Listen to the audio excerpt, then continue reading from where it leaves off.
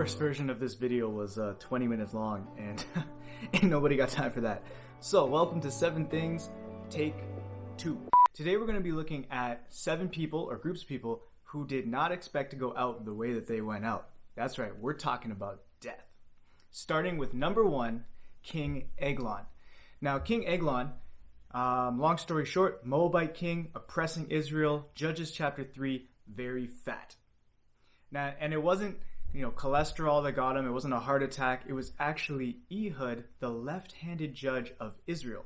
And why is his left-handedness important? Well, let me show you. It's because of swords. So normally, in a right-hand society, you hold your sword on your left and you pull with your right. And then you have your sword ready to chop, stab, etc. However, because Ehud is left-handed, he's going to have it on his right side, and he's actually going to pull with his left. And see, that's important because that makes him a prime candidate to get through the inspection, because they're not checking his right side.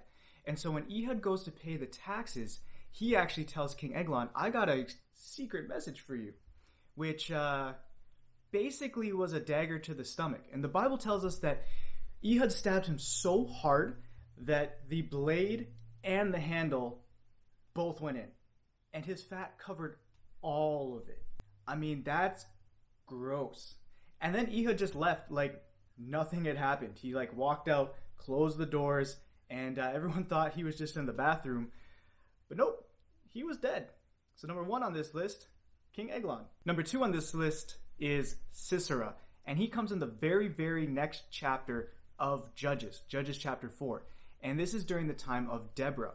And so right after Ehud, Israel basically went and followed other gods and ended up in some next kingdom's oppression. And so now they're under the Canaanite king Jabin and his commander Sisera.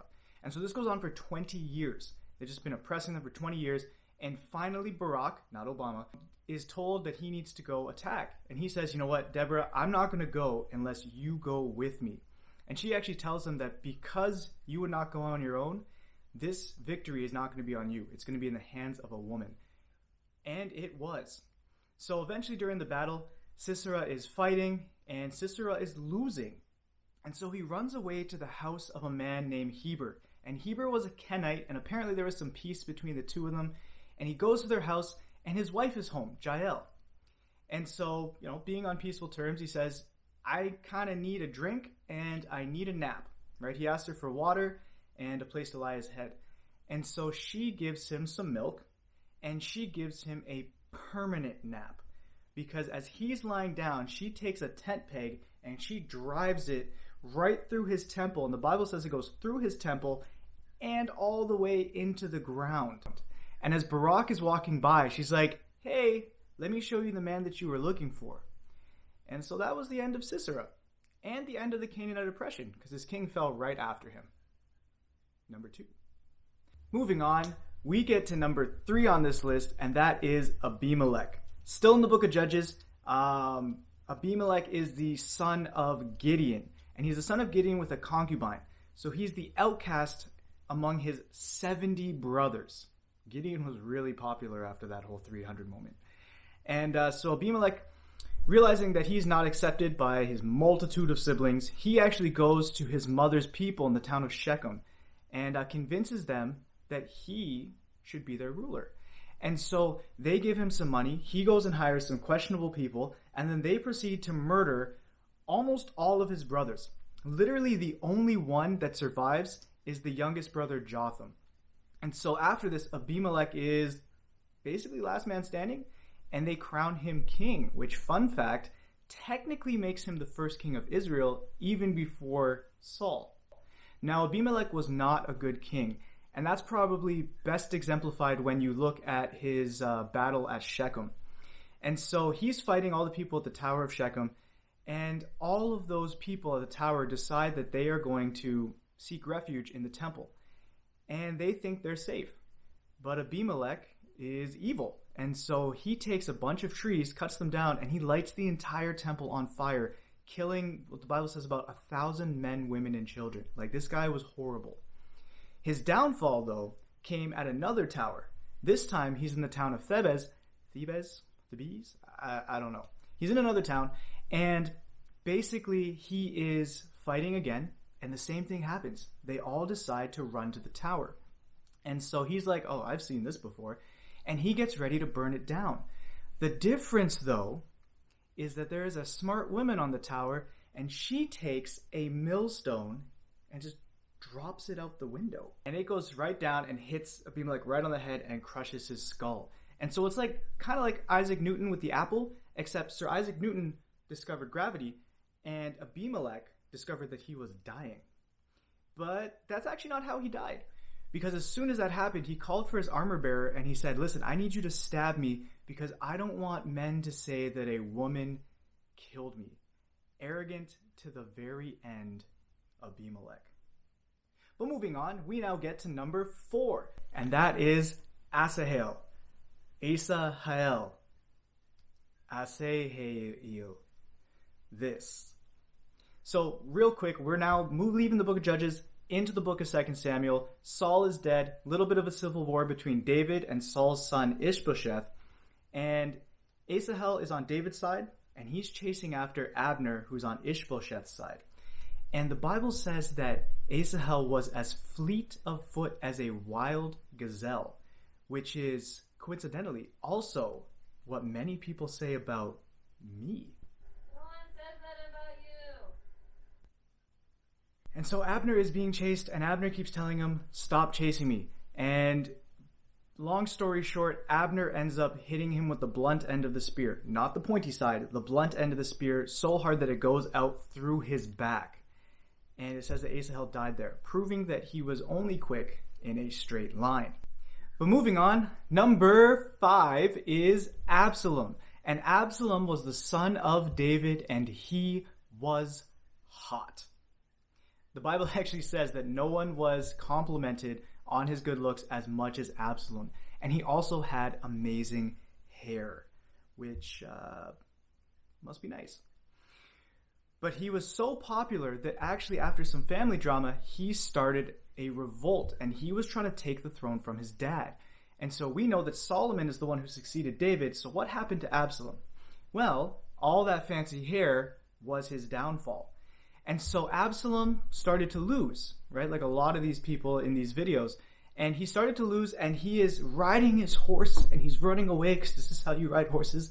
And all that flowy hair actually gets caught in tree branches as he's riding under this great terebinth tree. And he's actually pulled off of his horse, and he's just dangling there. And he's hanging out there for a while because the Bible says that there was a guy who saw him and actually ran and told Joab, hey, Absalom's over there in that tree. And so Joab came over and he ended the rebellion, basically taking 3 spears, clumping them together, and just bam, right through Absalom's chest. Which is the exact opposite of don't hurt him, which was what the instructions were. But either way, that's how the hot prince of Israel met his end. Number 6 is Haman. And so now we're going way into the future. We're now in the book of Esther, and David and Absalom, those are all a faint memory. And so we're living in the time of the Persian Empire. For you prophecy buffs out there, that's the chest of silver. And we are in the reign of King Ahasuerus, which you might know better as King Xerxes. Yes, that Xerxes. So we're living in a time where a less baby-oiled version of the guy from 300 is running the world, and Haman is his number 2. And so Haman has a problem, though. Haman hates the Jews, and he hates the Jews because of a specific Jew named Mordecai. And Mordecai is a guy that he doesn't seem to worship Haman like everybody else, and because of that, Haman wants to wipe out an entire people group, which he actually convinces Xerxes to do. And so this guy is basically Hitler. But it doesn't work out the way he thought, because he doesn't realize that Mordecai is the cousin of Hadassah, and Hadassah now goes by the name Esther. And Esther just happens to be the new queen of the Persian Empire. So when she finds out about it, she invites Haman and the king to a couple dinners, and at the last dinner basically says, hey, husband, this man is trying to kill me and all my people. the king does not take that very well, and he actually just leaves. And so Haman is sitting there like just groveling to Esther, which makes it look even worse when the king comes back, because now Haman is on the same couch as her. And so how does Haman die? Ironically, the king finds out that Haman had been building a 75-foot gallows or tower to hang Mordecai on, so the king thought that's a great idea. And he hung Haman on it and then gave Mordecai his job. And so Haman met his end on his own gallows. Number 6, Haman. Number 7 on this list, and the final one on this list, is the trifling Median princes. And so we're moving into the book of Daniel, which shows up in the Bible after, but the story actually happens before Esther. And we're in the time of Darius the Mede. And Darius the Mede is running the world, and he has 3 governors, which he puts over 120 satraps or princes or officials, right? So that's why you kind of hear those words used interchangeably. And one of those 3 governors is Daniel, right? And Daniel is special because he served under Nebuchadnezzar with the Babylonian Empire, and now he's right back at the top of a brand new empire. And so they are a little jealous of him. Okay, they're a lot jealous of him. They're trying to kill him. But Daniel's not a corrupt politician. There's no blackmail. There's no kind of dirty laundry that they can air. So the only thing they can do is attack his piety and the fact that he worships God. And so they go in to Darius, and they're just basically buttering him up, right?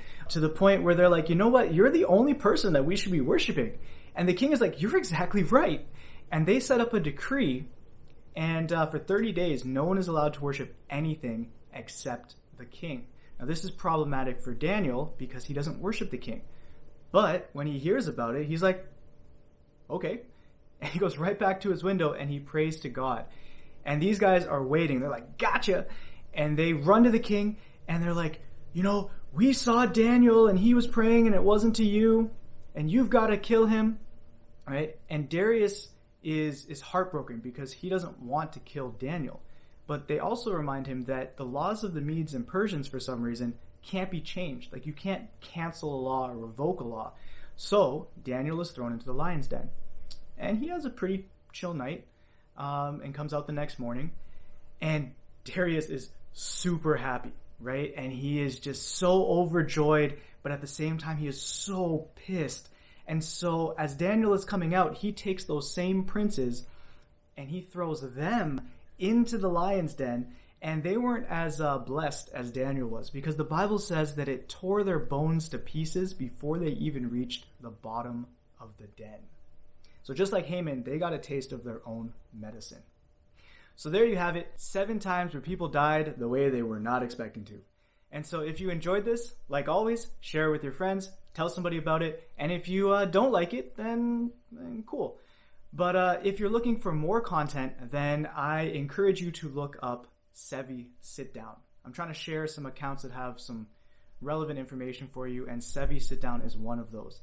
This account is run by the beautiful Mr. Jed Fritz Frias, and it focuses on interviews with various Christians about their ministries, about their beliefs, and about a lot of pressing topics. And so if you're interested in that kind of stuff, hit them up. They're on all the major ones, Instagram, YouTube, Spotify. And so you can find them there and continue tuning in as I attempt to make more of these videos and more other stuff that hopefully is also cool. All right. Bye.